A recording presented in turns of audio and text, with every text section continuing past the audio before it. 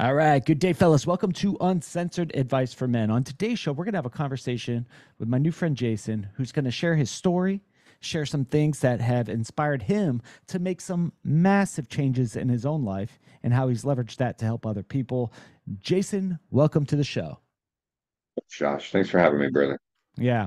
All right. So, guys, you might be listening in to the podcast. You might be watching it on YouTube, but let me describe what I see. I see a cool looking dude with tattoos on his arm. In the background, I see Batman. I see all these action figures, and it looks like he's in a an environment of fun. Jason, why don't you tell us a little bit about who you are and why do you have that stuff in your background and what does that represent? Yeah, I'm in an apartment in Dallas. We have an apartment in Denver. There's nothing special about our apartments. They're really small, but when you have to be in two places at once, then it just makes it a little bit easier. But Dallas is home. And like I think of home as a bigger version of the bedroom that you had when you were a kid, you know. And and I collect toys. I've always collected toys. When I was a kid, we didn't have toys. We didn't have anything. I was probably 8 or 9 before we got a Nintendo. It was like a shared gift for the family. But I was like 7 or 8 when I got this little Kenner Luke Skywalker action figure, and I had never had one before. I had never seen an action figure before, and I took a push pin and I put it on my wall, and I used to stare at him before I would go to bed.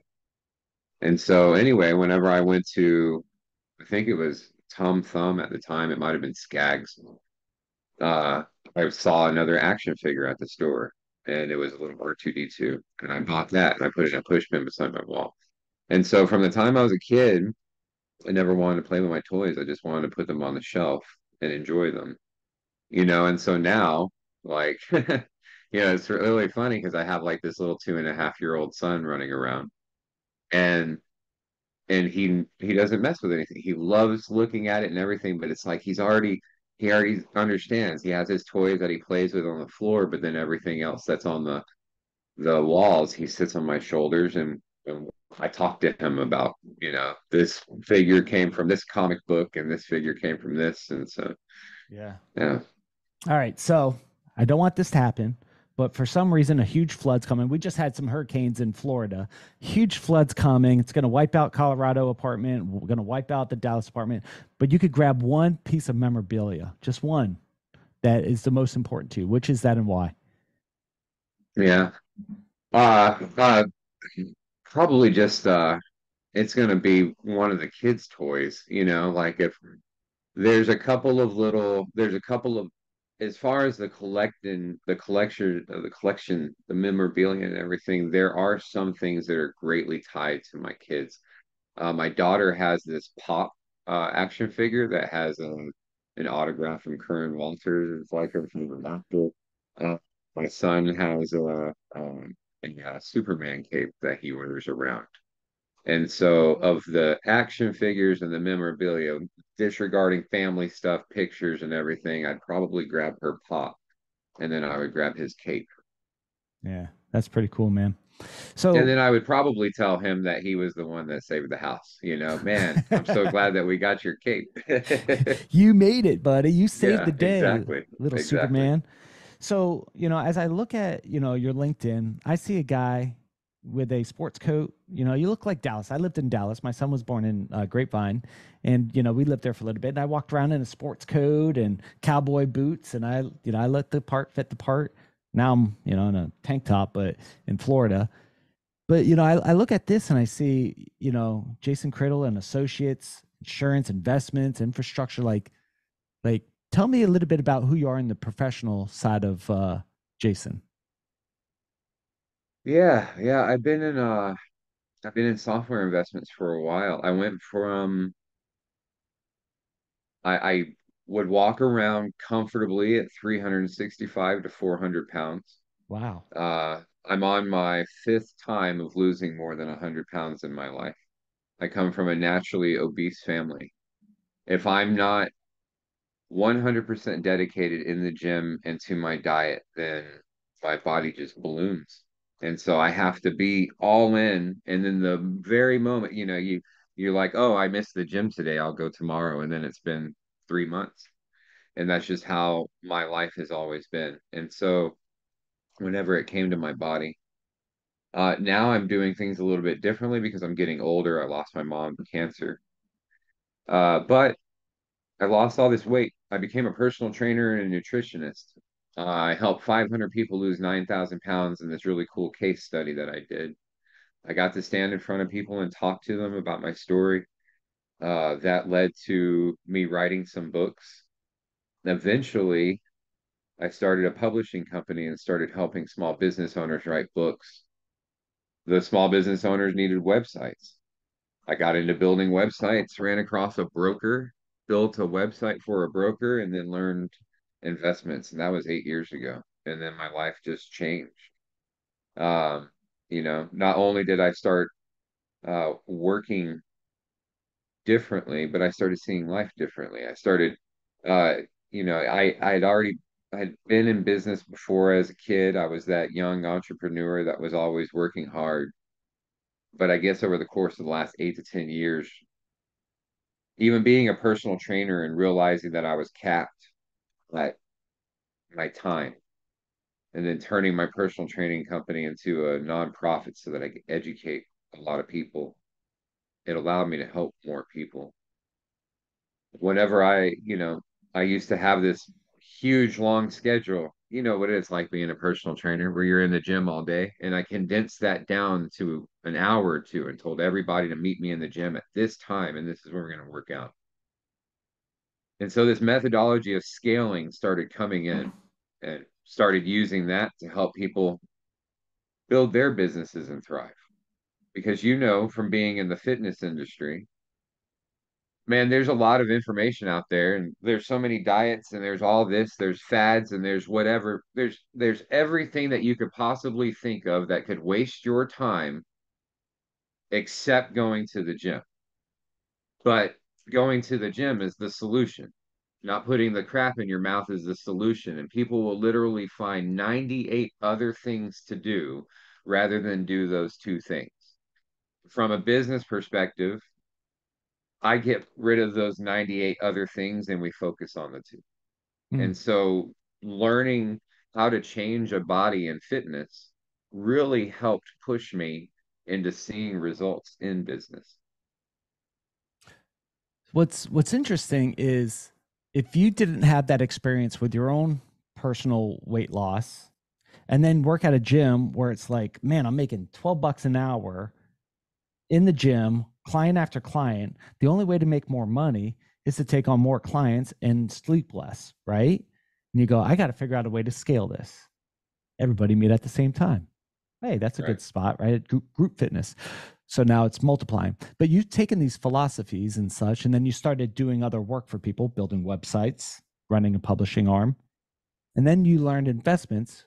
And but you're like tacking on these different principles to now get to where you are. What if you didn't go the route of the gym? What if you didn't go the route of losing your own weight? Like, what would that look like today? Like you said, you've lost like over 400 pounds or something like crazy. What would that look like today? Whenever I had my daughter, I'm so glad that I had my daughter first. I have a 13-year-old daughter. I have a 2-year-old son. I'm glad I had my daughter first because I was a wreck when my daughter was born. I was an asshole, typical. I was angry at my father, even though I hadn't seen my father in a dozen years. And I was just having sex for no other reason than to just do it. Um, and I slowed down on that. And then whenever I slowed down on that and decided to like get into a relationship, my daughter comes along. The relationship didn't work out, but I ended up gaining custody of my daughter. And so even whenever I held her at this young age, like I knew that I was going to have to change because I mean, it was just like this snap. Like my daughter's going to fall in love with me. She's going to fall in love with this guy that I am. And so I have to kind of turn into some other guy. And so now that I have my son, I'm really glad that I have my son because I was able to turn into this guy, this loving father, this loving husband, all these things before I have my son, you know? And so now my son gets to experience me as this father, this grown father. Man, all this really comes down to my life. I really feel like, now I just turned 40. I turned 40 on July 23rd. I Happy call this birthday. my Thanks, man. I call this my line in the sand year. Yeah. And I'm just really beginning to realize that all I all I all I do now is I'm trying to recreate what I wanted for myself whenever I was a kid. My parents, even though my mom didn't have access to technology or experiences or you know or anything that I do now. Mm. It's only because I've had access to these opportunities that I am who I am.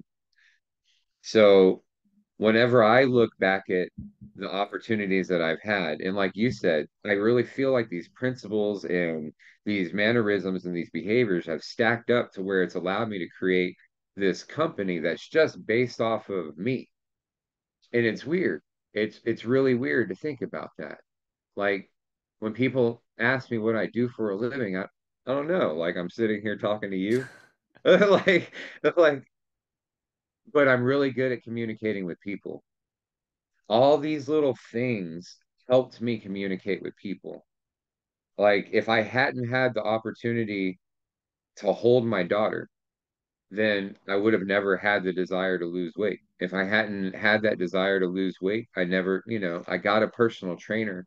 When I got a personal trainer, I was like, man, I really love this feeling. I could reproduce this feeling in other people to see progress, to see change in their body. But even being the personal trainer was capped. So I got to the point now at a 40-year-old man where I'm really just beginning to learn that I believe that I was in some way, shape, or form chosen to go through these experiences to be where I am now so that I could do the things that I want to do for the world. The only reason why I'm good at investments is not because I enjoy making money. It's because I have bigger plans for the planet.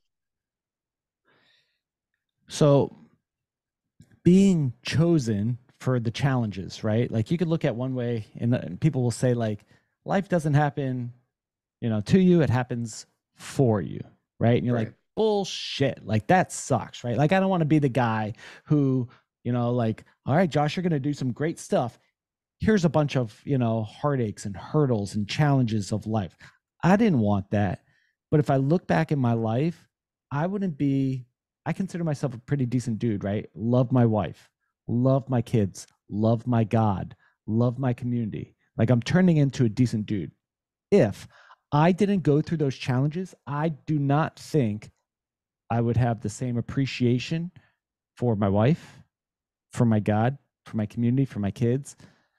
So like I could look back and I could be like, I didn't want those challenges, or I don't want those challenges for my kids, or those challenges were the best thing that's ever happened to me. You were chosen for the challenges that you faced. Name some of them and the positive effects that it had because of those. What's funny is I believe what's one of the major things that's happening right now in society as a whole is men aren't being challenged. I call it men without missions, like what we're dealing with right now. We have a whole bunch of men that aren't working towards anything together. So, yeah, did you want to touch on a thought before I? Nah, man, run with it. I took a deep breath Yeah, because holy moly, like, in some of the stuff that I've written or the reason of the show is is closely aligned with what you're saying, man. So keep running, man. It was yeah, just a sigh, like, I feel you, dude. I'm right. with you. The reason why our lives are so mediocre is because our lives don't suck enough. And I really want people to grasp that. I know way too many 40 and 50-year-old men whose mothers are still alive, and these men have not evolved past the stage of being a 13-year-old that's sitting at mom's house being taken care of on the weekends. And so that's the society that we're living in. Whenever you look at these crime rates that are going up, we can blame color if we want, or we can blame the socio-political status or we can blame the real problem, which is boredom. People are bored. We have nothing to do. We have no time to be bored. There is so much crap to watch on my TV that it's boring. And so now we have no time to sit around and be creative. We've isolated ourselves so much in the name of being strong and independent people that we don't have friends anymore. People go to parks and concerts now and they stand close together while they're talking on their phones. And the people that they're talking on their phones to, they have no connection with. And so in the middle of all this, you have a whole bunch of boys that are in their 20s, 30s, 40s, 50s in some cases that have decided not to have children. We've decided that, oh, I'm too smart for any woman that's out there that I could possibly be attracted to. And video game sports and the bro code is more important than evolving into what God put us here for, which is to be God's children, bring people to God's kingdom, be fruitful and multiply. Man, we're supposed to be eating healthy food and raising kids. We're not supposed to be doing this shit that we're living in right now. And there's not enough men on the planet right now to make any kind of real change. There's more people that are willing to make anonymous accounts online and attack other men who are actually trying to make a difference. And so until we get past the point where we realize that we're not, I saw this meme the other day, and Josh, it was so beautiful. It said the world is not separated by religion and skin color and race, it's separated by wise men and fools. And fools separate themselves into religious religions and race and color. Our planet is dying. We are dying as a species. And we're becoming angrier with each other when we should be coming together. And so, me even coming on your show today is us having an opportunity to talk, have real talk like this about the changes that we need to actively be involved in. Anybody who's listening to this podcast needs to grab their closest friend and have this same fucking conversation. It's time for us to start coming together, man. Like we can be better husbands, we can be better fathers, we can be better people, we can be better businessmen. But it's going to take us all realizing that we need each other and that we're not strong and independent. We're actually very dependent on each other, and we have these blinders on that are keeping us away from each other. So yeah, man, I love the path of thinking is that we have to come together to create change, right? We have to come together to create positive effects. When we're divided, we can't. In your life, you said you've gone through some challenges, that you've been chosen for challenges, right? Let me bring back to this question because I think we found a soapbox for a minute and I'm thankful for it. But Right. name some of the challenges, right? So one of the challenges you said is, weight. You came from a family of obesity. Do you think that comes from not being on mission? What are your thoughts? And then the thing that switched for you is one day you had your daughter and you said, I need to become a different man. So you hired a trainer, you went to the gym, you made the changes, and you had big success in your own world that led you to help others. What other challenges have you faced, and what were some of the positive outcomes for you? You know, you said something earlier, and I say it all the time. Usually the worst things that happen to us end up being like some of the greatest things to ever happen to us. For It sure. ends up being the best day of our lives in whatever case. And like you said, yes, it also starts to change whenever you start realizing that things are happening to you. This sounds really messed up, but I'm going to share it. I was actually talking about it yesterday with my assistant. When I was a kid, my dad hurt me a lot. He abused me. Um, the extent of the abuse doesn't matter. What matters is this man used to say that he was doing what he was doing. He called it discipline. That's fine. He was doing it because God told him to. And I heard that my entire childhood to the point to where like I like denounced God whenever I was a kid. Didn't want to have anything to do with God, which completely destroyed every idea of what I had as the unit of a father. Hmm. But man, we could go on for hours about that. So you fast forward all these years of me being so angry at my father, of me having lived with the scars of abuse for so long. And then I have this daughter. I have this beautiful little girl, Emma. And, whenever I learned that she was on her way, I was really scared to be a father because I was really scared that I was going to be this like abusive father like my father was. It was like a genuine fear that I had. And then when I held her for the first time, I was like, there's no way that I could ever hurt this little thing. Well, she was being abused by her birth mother and stepfather. I would eventually get custody of her, um, which was a challenge in and of itself, just because of being a father in the court system and trying to take on the responsibility of a daughter. I remember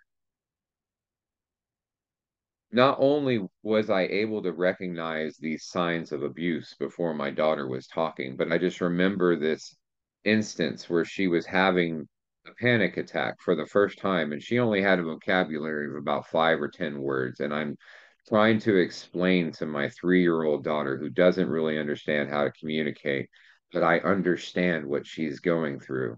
And it took her having that panic attack and throwing up on me before she was going back to her mother, before I realized what was going on. I put out a restraining order against her mother and stepfather, and I fought for custody. I fought for a year and a half, and I got her. She's 13 years old now. She's wonderful. She's amazing.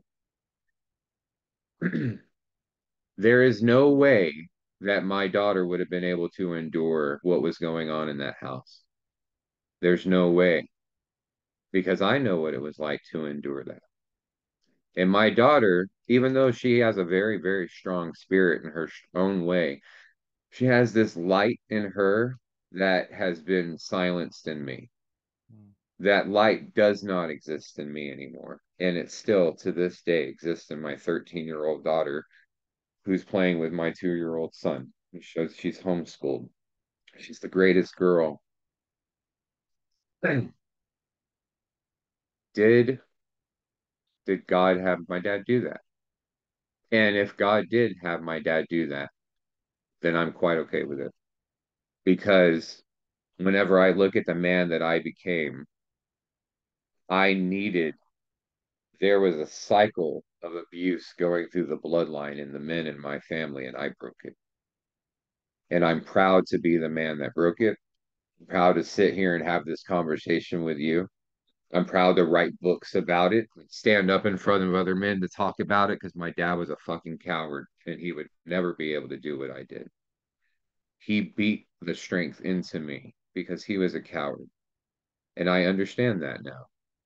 That's like the biggest understanding that I have of my life. I was made to suffer as a child so that now, when I'm a 40-year-old man, on August 31st at 11:31 in Dallas, we can have this conversation. And if I didn't have that happen, then no situation in my life would have happened the same way, and we wouldn't be having this conversation now, bro. That's just the way it is. Dude, I'm so thankful that you shared this story with me, man. Because a lot of guys won't talk about things. They won't talk about tough stuff. And before I hit record, when we're in the green room, I go, "Hey, man, is there anything that I cannot ask you. And you're like, no, ask away. And I value that so much. And I think guys need to hear this because this should be the norm of when two guys could get together, talk.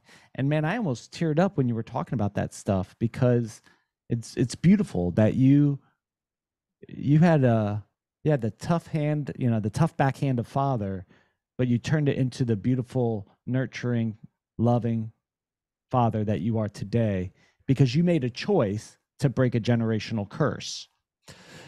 Let me ask this question because I think this happens a lot to guys who have had harm or early childhood trauma, right? My early childhood trauma was I had a guy in the church who didn't show me any love and respect in a healthy way, actually took it the far opposite way. And for a while, I look at God and I go, God, where were you when that was happening, right? Where were you when this? Where was my mom and dad? Right, when these kind of things were happening, and it caused anger that I didn't even know that I had. Right, I just kind of blanked it out, and moved forward.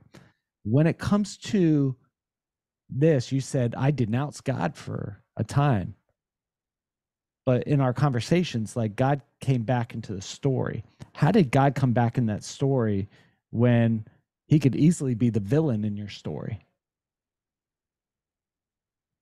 Um, well, the fun thing is whenever you realize that God was there all along, right?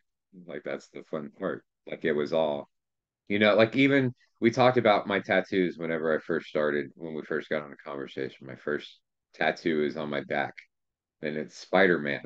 And I got it right around the time that the first Tobey Maguire movie came out. And so everybody thought that I was some comic book fanboy. And I'm like, no, you have no idea.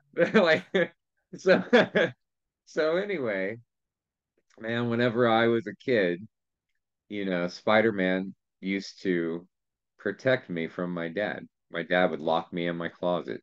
And, and every time he did, Spider-Man was in there. And I would play with Spider-Man and I would have conversations with Spider-Man. And I got to the point to where I got to a point to where I would look forward to being locked in my closet so that I could see my friend. And that was God. And so I have like all these instances in my life where I should have died, where something really bad should have happened to me. And every single time there was somebody there telling me that I was in the wrong place and that I was chosen for something. I remember whenever I was like 16 years old, I was out with my friend on New Year's in the middle of the night, and we were driving my Chevy S10, my little pickup truck that had no weight and no traction, and there was black ice everywhere. And before you knew it, we were sliding sideways on the ice and we slammed into a light pole. The light pole broke over the truck. We're just like stranded. We were able to get a call to my mom, who hung up on me because she thought I was joking. It's like the middle of the night. So anyway, there's black ice. We can't, we get a call to 911. Anyway, it doesn't matter to go into the entire story, but this cop showed up, a cop that I knew, that I saw multiple times in my life. I ended up working for police officers. Every single time in my life where I was going through some struggle that was based off of the abuse that I faced as a kid or just not having my father there, some grown ass man appeared for whether it was a period of a 5 minute ordeal or they were in my life for 5 years and they took me in and they mentored me through whatever it was that I was going through, and then they disappeared. And it's so funny because a couple of these people I have in my life, I still have in my life. I still very much have in my life. I can pick up the phone, I can call Mike Potter, I can call Chris Caballero. These are police officers that I've known for a long time. I can pick up the phone, call. Jason Rawlings, a good long friend and investor. I can pick up the phone, I can call so many people. But some of the men that have made the most impactful direct changes in my life, it's like they don't even fucking exist on this planet. I've looked in LinkedIn, I've hired private detectives, I've given every single spelling of a name that I could possibly remember, and they're not there. And so whenever I think to myself, why are these men not in my life? Unless they all passed away and there's no recollection or record of them being on this planet, no husbands, no wives, no nothing that I met, whatever. Maybe it was something that was bigger that was just pushing me towards this path, you know? And I think one of the reasons why a lot of us don't talk about stuff like this is because, yeah, it sounds fucking crazy. It sounds, whenever you're sitting here and you're talking about miracles that you're witnessed because of your belief and your knowing of a relationship with God, whenever people don't, when people don't have that capacity to think that way or believe that way, they're not mentally prepared to have that conversation. And so usually the easiest response is to attack that. Oh, that's bullshit. Oh, you're full of it, you know? But that's the further part of the conversation, right? Whatever happened to men going, man, I've never heard that before. Let me maturely sit here and listen so that I can take this opportunity to learn more. When did we get to the point to where now we know everything, right? We just know, and we don't want to Freaking listen to anything that challenges us. yeah, it's freaking Google. The Google mindset is like, I could Google that and I could become an expert on it, or I got now Siri or Chat GPT and I could write a book, or I could do all these things like with a touch of the button. But what I think is really missing is I don't know. There was a saying, I forget what it exactly was, but it was talking about like for centuries, men had this fire, sit around the fire, talk with each other, talk, while they're cooking up the meat or whatever, but like they're talking to each other, they're sharing stories, they're passing wisdom and knowledge, but they had this community. And like now I just think that guys are like, I'd rather go play Call of Duty and like with my friends, but that's not real community, man. You're sitting there shooting, fake, fake little army guys on the screen, but you're not really connecting in with these guys. You're just yelling at each other and busting each other's balls. But I think that being able, like you said, talk to other dudes, share wisdom, and go, I have no clue. Let me sit and listen. I think that's missing. Yeah. And the community is missing.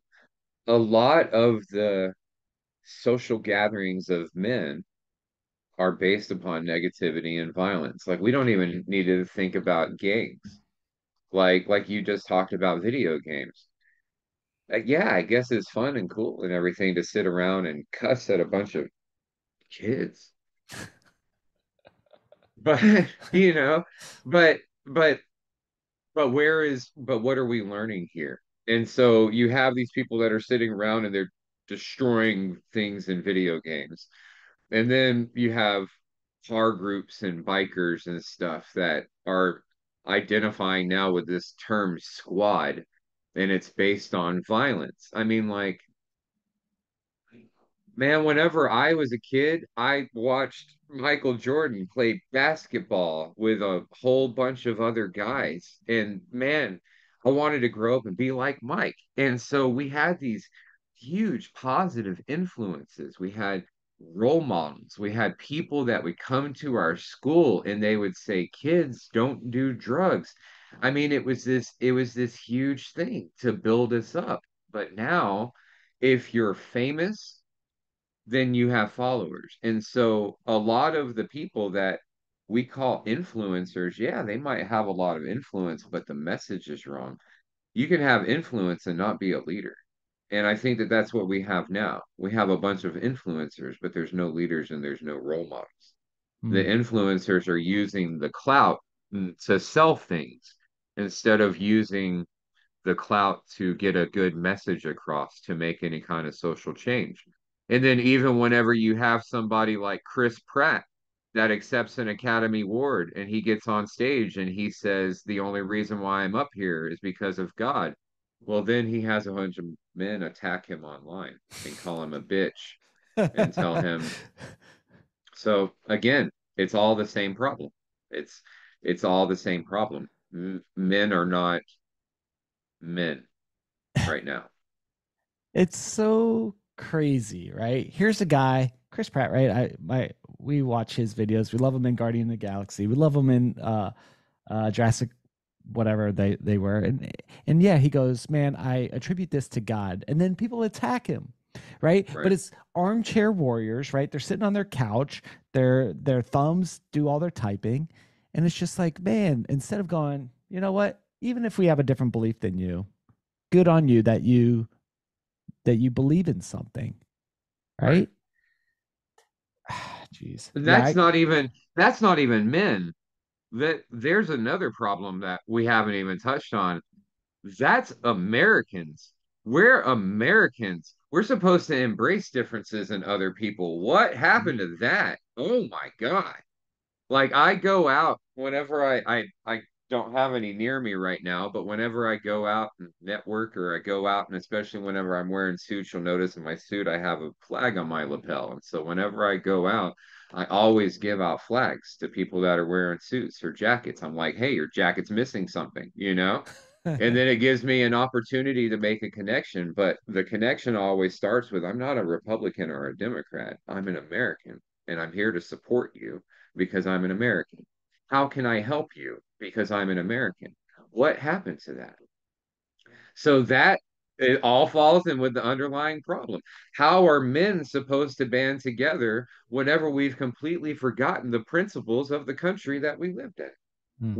We sold that idea to other countries who are now stronger and more united to us than us, and now we're becoming their labor.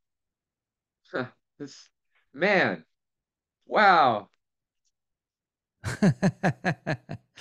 So until we all sit around and we talk about this and we start coming up with solutions, like I have this investment firm. If you come into my firm, then we can teach you and educate you on this. We can make your behaviors better. We can build your business, whatever. You have your platform that you're building, and we men start coming together, building these platforms, building these communities, and realizing that Josh is not my competition. Like somebody might say, well, Josh is this really good looking guy, and he has this Thank you. podcast. And if I go on his podcast, then he's gonna make me look bad. No, no, man. Like Josh is so sexy. the If I Here's the make a thing. clip, it's just going to Right, be right. that. It's Josh just says gonna be that Josh is so sexy. And me just looking in the camera. No, here's the thing, man. Like as silly as it sounds, it really is like a light switch. It really is like a light switch for us to make the decision to go, that makes sense, and then have a conversation. And it really just starts with making the decision to have the conversation.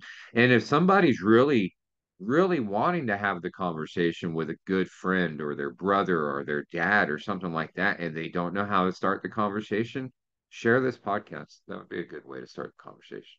Man, that's Share the cool. podcast. Say, I want to listen to something with you. Yeah. Do you have a podcast there, Jason? I just started recording content for the Yes. real Jason Cradle. So yeah, Nice. man. So we're gonna flip calendars and then we're gonna do this again. Heck And so yeah. you're gonna be on my show too. Man, that'd be awesome. So what's the name of the show? Because I want all my listeners to go check out what you got going on. Hopefully The it's real Jason Criddle. So yeah, we have jasoncriddle.com and there's nothing on there yet. It's a blank website and we're putting on content, but cool. it's called The Real Jason Criddle. And Cool. so all my social media stuff, it's been The Real Jason Criddle for years. I figured that that would just be the easiest. But everything that's about me online is I have there's a lot of business and there's a lot of PR where I was on somebody's show or I was on the news, but it was in their format. The real Jason Cradle is just my life. Yeah. Conversations like this is my life, man. I'm not having this conversation with you for this podcast. This is my life. If I don't have a conversation like this with somebody, then I'm not having a conversation at all. If I go to Taco Bell and you ask me, how are you doing? You better fucking be prepared to have a conversation with me. Yeah. What what are the names of your book? I'm looking for your books. Where could what is the name of them and where could we find them? The most recent one would probably be Smarter Living. I wrote this what was called the rough draft edition.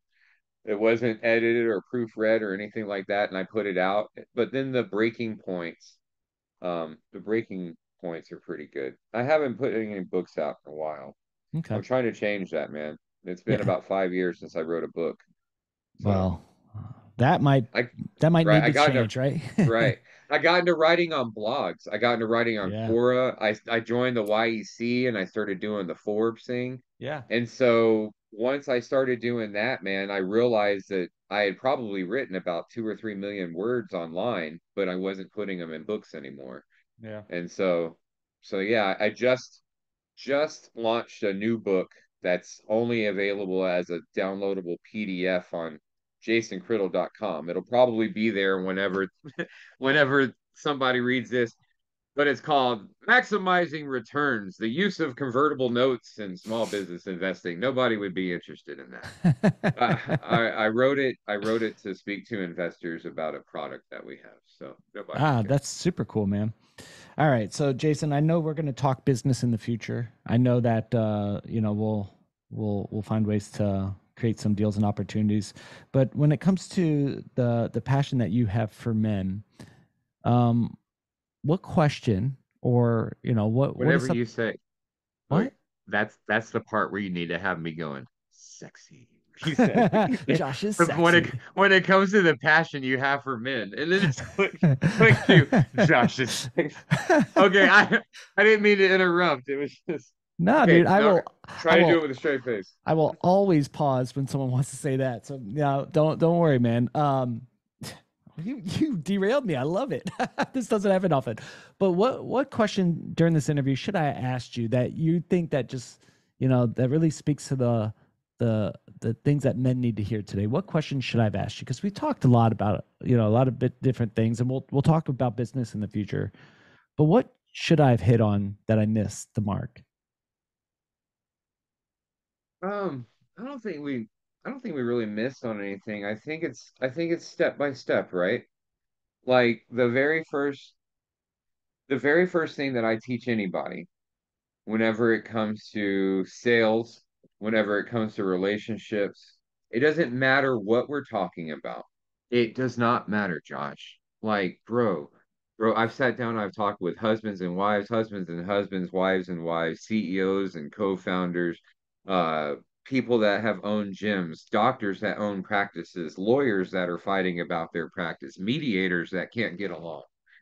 And so before we start anywhere, we all need to take responsibility for where we are right now. So we're going to start by being completely honest with who we are today. We're not going to talk about the past. We're not going to talk about any hardships. We're not going to talk about any goals. We're going to take this piece of notebook paper or this notepad and we're going to write down three things on there. This is who I am today. And it's okay to write anything on there. So if I am Jason Criddle, well, that doesn't count. What am I today? Well, today I'm a successful business owner. That's okay. I'm a I see myself as a great husband and father. That's okay. That goes on the list too. And I struggle with anger from the time I wake up to the time I go to bed. All right. That's honest. So that's a very good place to start. Who are you? Yeah. What do you see yourself as in the greatest part of yourself? The greatest part of myself is a great husband and father. And then what am I struggling with every day?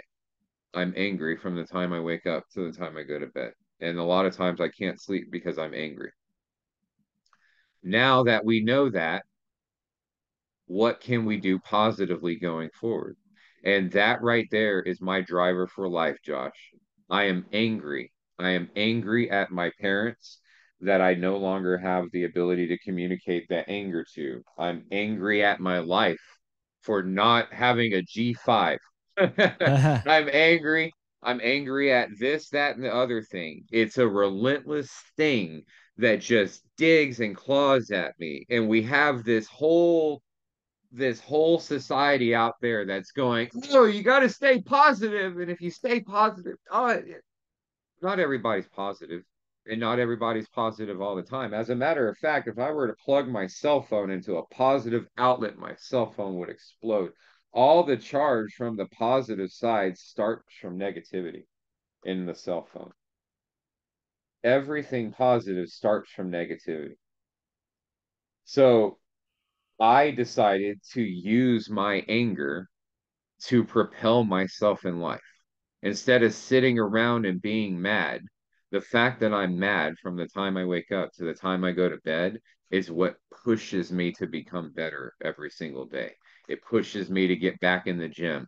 It pushes me to be a better father. It pushes me to reevaluate things that I say to my employees so that I can go back and I can say them better that day. It pushes me to be angry at my dad for getting mad and beating me whenever I would walk in the room because I wanted to watch Star Trek with him. Because now my son sits in my lap when I turn on Star Trek because he wants to be with me. Like, how weird is that? That there was this grown man that got mad at his son for wanting to be in the room. It boggles my mind, bro. It absolutely boggles my mind to the point to where it's just a driver. It makes me mad. Mm. But that doesn't mean that anger has to be negative, and that doesn't mean that anger is hitting walls or shouting at people. That doesn't mean any of that. My anger is just like anybody else's anger. It's a creative force of nature that you can use to change something that you're angry about. But most people choose to take pills or just stew in their anger. And when we take pills, I have a dear friend, a grown man, who has now become like a spokesperson for this pill that he's taken, where he texts me to tell me how he doesn't care anymore. And it's sad. It's sad to think that we were getting down this road where we were finally having a conversation about how he's starting to think suicidal thoughts. We were finally having a conversation to where he's starting to overcome the fact that he never did anything with his career. And once he hit that point of becoming emotionally vulnerable, he went to a doctor and got a pill, and now he doesn't care anymore. So now those conversations, they don't even exist because he literally will tell you, I don't care. I imagine he tells his wife, I don't care. He probably tells his son, I don't care. I can't imagine what else is going on in his life that he doesn't care about anymore. The only thing that he does care about is telling me how amazing this pill is that allows him to not care anymore. And whenever he goes down his soapbox, I tell him that this is what drives me. The anxiety, the depression, the sadness, the anger, the emotion that we're supposed to feel is what drives me. How many men are blocking that out with pot, energy drinks, video games, relentless sex with people that they don't care about? I'm sitting here purposely trying to invite huge problems in my life so that I can overcome them and grow day by day.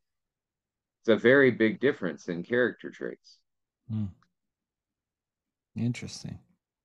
Well, let's do this. For the guys out there who want to continue the conversation, they could definitely check out the real Jason Criddle, right? That'll be that's a no-brainer. They could go to jasoncriddle.com, CRIDDLE.com, connect with you there. Um, is there another place that you prefer people to start the conversation with, like maybe LinkedIn or Facebook or Insta or something like that? Yeah, well, hopefully by the time this launches, they can just go to therealjasoncriddle.com. So Cool. therealjasoncriddle.com is an actual website along with jasoncriddle.com. And they can come on there and they can fill out a link to come on and talk to me on my podcast. Sweet. Super cool. Boom. All right, fellas, you heard it. As always, reach out to our guests. Say thanks for being on the show. Thanks for sharing your story, transparently. Thank you for sharing some advice that you have for other dudes. Guys, reach out to them, say thanks. If you have some advice that you'd like to share, if you'd like to share your story, if you'd like to share maybe some things that you've learned the hard way, you want to share it with other dudes, head on over to uncensoredadviceformen.com, fill out a quick form, and maybe we'll get you on the show next. Till then, I love you guys, and we'll talk to you all on the next episode.